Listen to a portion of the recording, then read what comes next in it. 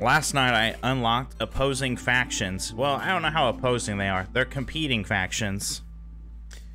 A little preview of that. It shows where they're gonna settle, and you're trying to compete with them for like different things on the map, and then at the end of a cycle, whoever has the most resources gets like an extra bonus of like currency at the end. McMagic, good morning. Good to see ya. Excited for D&D today. And yeah, I looked around the map already, and I've got my eyes on a location here that the Brass Order wants to settle. Let's see, we also have the First Dawn Company and Vanguard of the Stolen Keys. Anyway, this location over there has, what are these called? Artifacts and machinery. The artifacts I'm having a really hard time finding. And so that's, it looks like prime real estate to me. Artifacts, yeah, a lot of unlocks need these. I swear I turned down this volume. I like the music though. Let me turn it down just a little bit more. So I'm gonna try to settle here and grab those artifacts. Let's see. There's a negative here though. This is not a nice place. It's a bandit camp, which means I can't have trade routes. Which means I'm entirely on my own here as far as like resource gathering goes and that sort of thing. I was trying to find a place nearby that is not... I don't want to play Coral Highlands. I don't understand the trees, like how much I should be using the trees. But there's a nice area of marshlands here where I'm going to settle. And I decided that for my city names, they're all going to be authentic Italian restaurants. And we're going to start with Fazoli's. Fazoli's here. Yeah. Let's see. I'm starting to like the harpies a little bit more. They're hard to keep happy. They don't gel well with humans and dwarfs, really. But they have a low threshold for happiness, so if you max that out, they give you completion points faster. I noticed that. But let's see here. We're doing marshlands. Harsh, cold land that's claimed by different, extremely resilient species of fungi. Ground is very hard and rocky. Makes it difficult to farm. Famous for abundant fauna and insects. So there's probably going to be a lot of meat harvesting here. Not a lot of farming, it sounds like. We've got the bandit camp negative. We also have, let's see, marshlands are a gatherer's paradise. Gathering speed is increased by 10% for every 2 workers assigned to a gathering camp. Okay. And then we have giant organisms, which means just like bigger nodes to harvest. I'm ready. So let's see here. I think clay is pretty good to start with. Actually, you know what I realized last time? When I tried to set up my initial settlement, I didn't have enough wood until I made a woodcutter. So I'm actually going to start with wood. We'll start with clay. For bricks. I guess stone could be bricks too. But I think clay is good to have. There's something that... I guess pottery is clay specific. I've slowly been refining my strategy too. Like, always have a way to gather the basics. Berries and herbs. Then you need some kind of vegetable. You need some kind of meat setup. Like 3 gatherers. You need some kind of container maker. Either water skins with leather, barrels, or ceramics. Alright, we need some kind of food too. I think we'll go with roots. Roots are pretty versatile. Yeah. We're all set up. Let's make Fazoli's great again.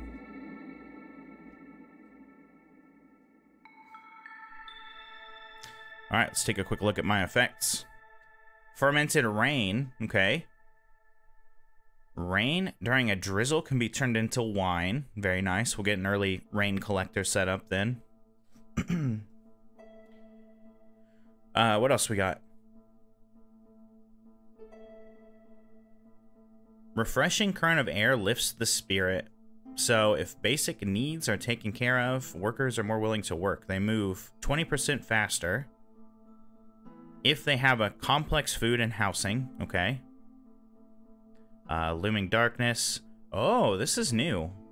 There's not a hostility level 2 negative. So we have 0 and then nothing until hostility 3. I've not seen that happen yet. Usually it's progressive. So cloudburst, this requires enough clothing. At the beginning of a storm, every villager takes 1 clothing. Vassal tax. Ugh. Crown requires you to pay 5 amber each storm. That's going to be hard to do because we don't have trade routes. So I got to get amber from like the Glade events.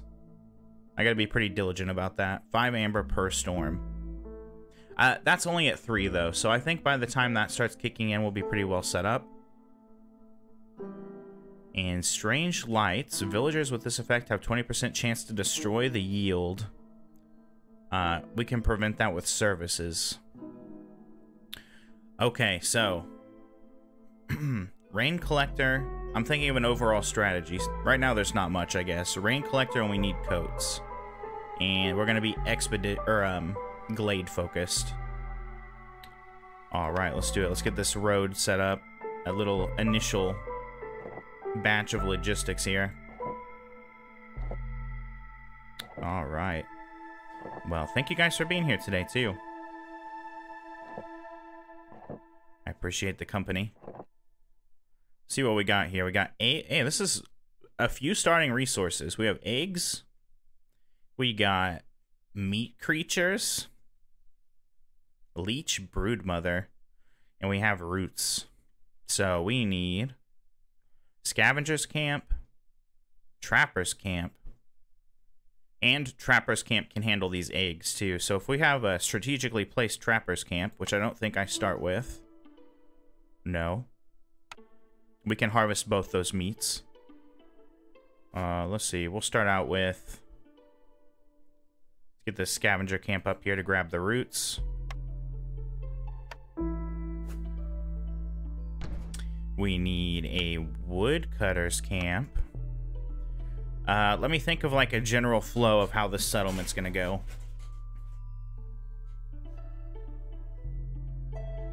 See what glades I want to unlock to like clear out some space. We'll probably go south.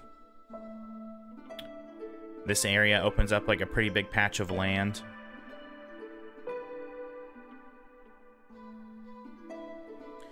I will need to clear like a little initial bit of this though so we can expand for housing.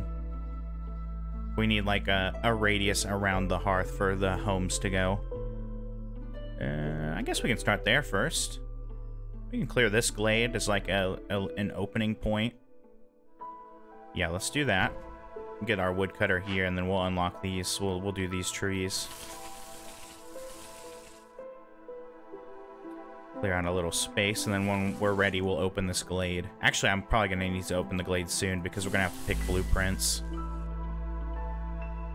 So we'll cut into this and see from there. What else do we need? Stone cutters. We have no stone. That's not good. So I'm glad we grabbed the clay at the beginning. Housing we don't need yet. I do have it unlocked that I start with beaver and human houses. They're a little bit harder to build, though, so those will have to come later. They take, like, bricks, planks. We don't need a makeshift post. I do need a rain collector, so let's get the rain collector up. Wherever I put this, it's not going to be able to be moved, though, so we need it kind of outside the housing range. Just in case housing gets tight later.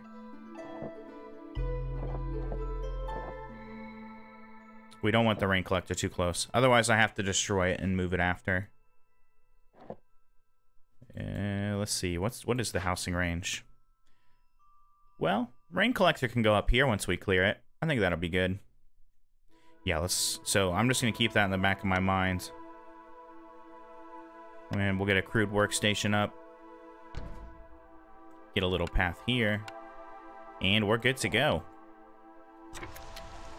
The game has officially started. Once we go into the clear season, I'll probably try to start building houses then. I need 4 houses. Alright. I've been having a lot of fun with this game. Scavenger's camp, let's get a human in there. Not close enough to get both routes, which is a little unfortunate. I'll move it later. It costs 5 wood to move it, and wood's a bit of a struggle at the beginning. Each newcomer has 2 additional villagers, or ancient tablets. Ancient tablets are, I don't know if they have a use beyond just being a trade currency. 1 ancient tablet is worth 5 amber. But we're not trading. I think we'll just do this, but I'm gonna have to be really careful about food usage. Especially taking this so early into the game, we're gonna be flooded with villagers. Let me take a look at blueprints too. Actually, we can do that while they're working. Trapper's camp, that's exactly what we need for meat and eggs. Trapper's camp, where are we gonna put this? Exactly where I put this crude workstation. We can set that there for now. Get the Trapper's camp up so we can start getting some food. Hey, what's up, Artie? Good morning. Good to see you. Something new I've been doing. Global resource limits. So we'll set it up so we're not just like pumping out a bunch of stuff that I might not use. We'll set fabric, bricks, and planks to 10. Actually, I might need more than that. We'll set it to 15. I don't think anything takes more than 15 initially to build. Yeah, that looks good. Happy extra hour in exchange for no more sunlight day. Thank you, Artie. I don't mind it too much. Yeah. Get some woodcutters in here. 3 woodcutters. Get a trapper going.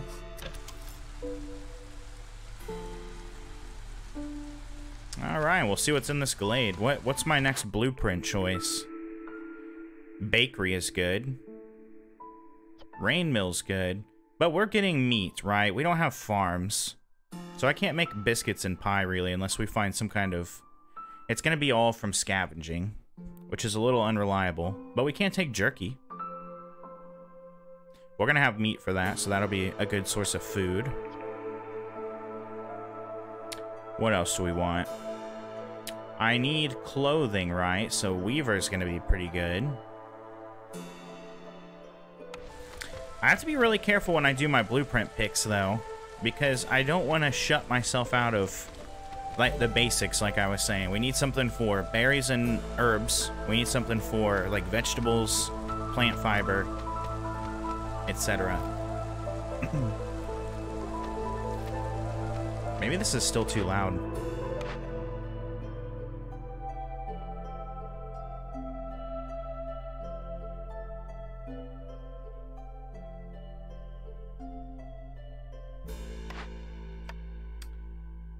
I live where there's no sun to begin with in the winter. Yeah, that's true. It gets dark super early. Alright, we're all good here. Let's see our first batch of orders. Trapper's camp, meat and eggs. Ooh, I can do that. And this gives us +1 to meat production. Yeah, that seems good to me. The path one is easiest. That's a quick blueprint. Let's do Trapper's camp. Let's, this is kind of a waste.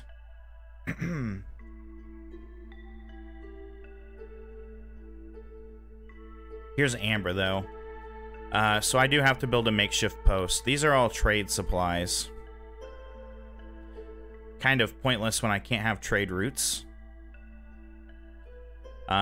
The box of simple tools are very tempting. Those are going to be hard to get, actually. But I need amber later.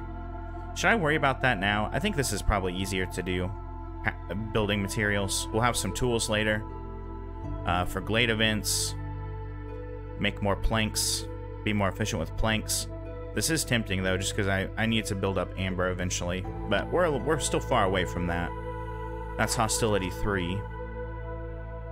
Uncover 4 glades. Workers carry 5 more items at once from glade events. We can do that. Alright, we just need 20 meat, which they're in the process of getting now.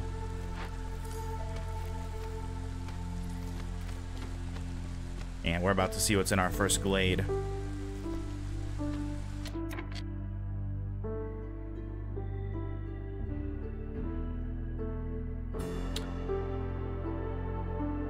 Is this game that good? I've had this game for 3 days and I've already put 20 hours in it. I'm pretty sure 20 hours. Also, good morning, Conlon. I'm having a lot of fun with it so far. It's a roguelite city builder. So, the city building aspect, it focuses on the early parts where you're, like, strategizing, okay, what resources do I have? How am I going to lay my city out? How am I going to deal with these situations? It does the part of the city builder before it gets so big and unwieldy that you get bogged down in a bunch of, like, population management stuff. And then it also has roguelite elements, which makes every city feel different. So it's more like every settlement is, it feels a lot more like a puzzle. Alright, there's our stone deposit. Let's get a stone cutter up so we can start getting some stone. We have mushrooms. That's a herbalist camp. All right. Let's expand these roads out a little bit more. We need to move the woodcutters. Actually, here's what we're going to do with the woodcutter. We're going to cut this little section out of trees, and then we can have houses here. And then we'll cut out this little section of trees below, and try not to cut into this glade too early.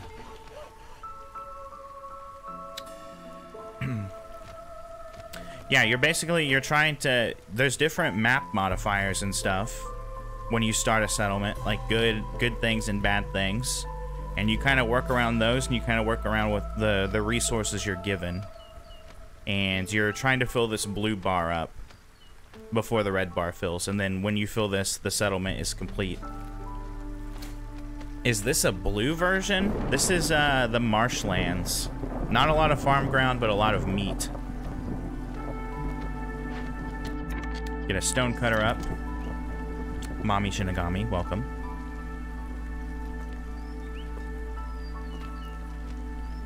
I think you guys slacked a little bit over here on this. Whoops, okay. Our first storm, and I totally forgot to build houses. I think that'll be okay for the first one, though. I think we'll survive.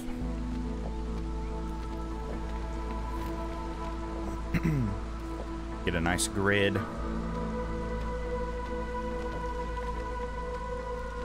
Let's see. Smokehouse. Yeah, we should probably get that going.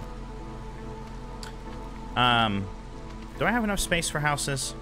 I'm gonna need probably 5 or 6.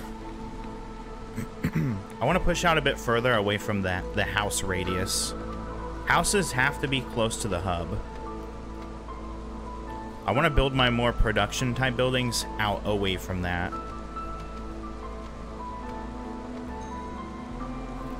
Scavenger camp has no deposits. Yeah, let's move you then. Put you there. Okay, first batch of villagers we get. We have harpies and lizards. That's, you know what? That's pretty good, though, actually. Because we're going to have a lot of meat, and they both eat meat. I think we'll just start with the... I really want these building materials, but... I don't want to have a bunch of needs to try to balance too early. Like, varied needs. So we'll take lizards and humans. Lizards will be good for trapping, too, so let's put at least one over there. Crude workstation, we're good. Okay, so I have a little bit of time now before I need to worry about the houses, so we're going to move this woodcutter again. And I'm going to try to clear, like, this area.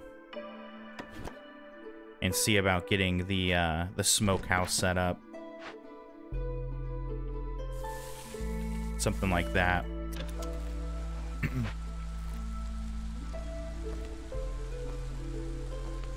I guess we can go ahead and set up some houses in the meantime. I got enough builders. We need 6 houses now.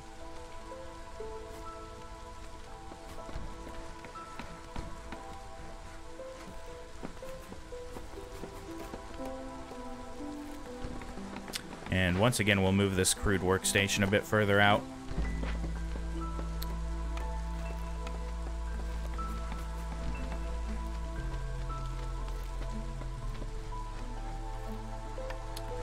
Alright, that should be all taken care of once these last 2 are built. What do we have here? More orders. Jerky? Alright. 1 is to make 8 jerky, 1 is to make 30. This gives a lot of extra meat and 2 villagers, and this gives us +1 to jerky production. That looks pretty good. This gives flour and eggs. Okay. Gain 10 jerky for every 10 pie produced. I don't think I'm going to be making a lot of pie. Unless we find some, like, abundant, like, grain and such. Does the Queen's anger meter go up faster on Viceroy? I don't know. That's a good question. 6 human houses and biscuits? I don't think that's happening. 26 human resolve's doable. We'll take this one. I'm gonna be careful about doing like biscuit and pie stuff. I don't think we're gonna have a lot of farms. Alright, houses are good. We're trying to clear out a place for... Oh, look at this. Woodcutters are tasked with creating makeshift tools. Discovering a glade gives 5 simple tools. Man, I need some kind of simple tools. But I don't like the -5 to resolve. Yeah, especially when we're trying to get... I don't have beavers and we're trying to get human happiness up. This is probably not a good idea. We'll do houses have 1 extra space. What's wrong with you guys? What is this debuff? Oh, they're energized. They move 20% faster. Okay. There's amber. Okay, this is good. It doesn't take simple tools either. We can trade berries, and we'll get a lizard and a harpy, and we'll get 10 amber. Let's do that. Let's get, I need the amber. Oh, no, we don't get the lizard and the harpy because we picked the amber.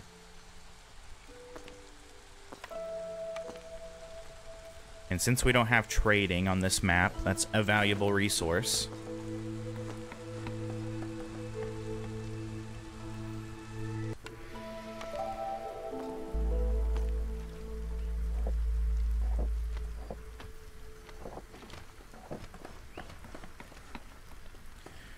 And we'll see somewhere up here, we're going to put the smokehouse.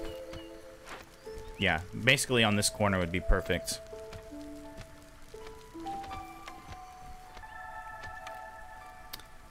But it hits the roots. That's not good. Here could be fine.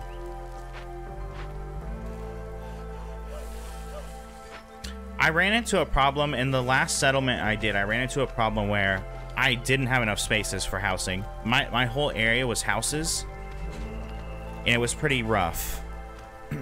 No, this is different. Yesterday I was playing in the coral forest. This area is a little bit different.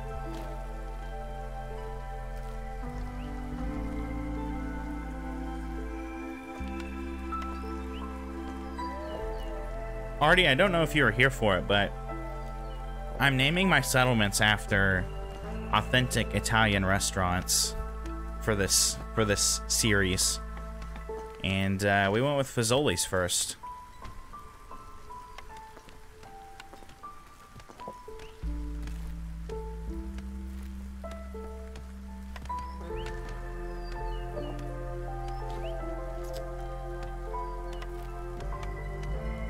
This is where I want it. Yeah. Get that smokehouse up. I could have one house here, but I think it's okay. I need to get the smokehouse up sooner rather than later. What's the next one? Maggiano's. I was thinking Olive Garden. Oh yeah, Pizza Hut. Chef Boyardee. Yeah, that's a good one too. It's not a restaurant, but it's authentic enough.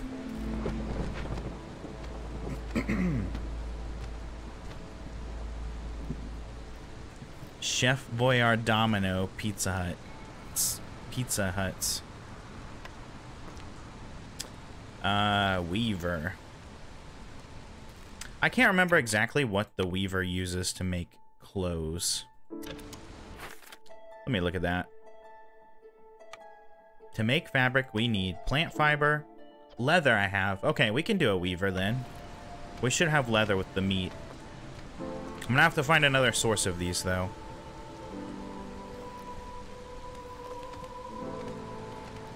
Chef Boyard. Should just name one garlic bread. Hey, I can do whatever I want. Garlic bread, not a bad idea.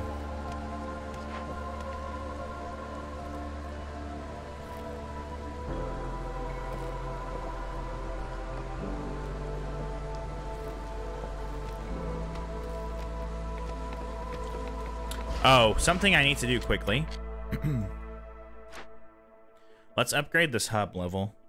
I just need 4 comfort decorations. So we're gonna do some fences. Very eye-catching stone fences here.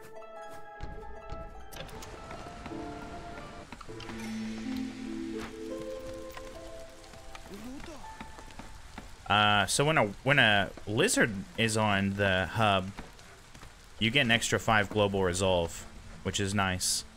They're actually giving me, when they glow blue like this and all their needs are met, they fill up the bar very slowly. And one of these days, I want to do a run where I just level up with that mostly. Let's see, plant fiber, grain, 4 fabric. I think we'll take this. We'll make fabric out of leather. We get some lizards. Yeah, that looks good. 3 grain per minute. You're upset? Yeah, Little Caesars. Imagine a fast food where they just give you perfectly toasted cheesy garlic bread. I mean, that's basically Fazoli's. All recipes with metal or ore have their production speed increased. Metal or ore? I don't have a lot of that yet. Maybe it's not a bad idea to build up a little grain in the background. 3 per minute's not a lot, but it adds up. Not super compelling choices there, but what can you do? Now, the first place is Fazoli's.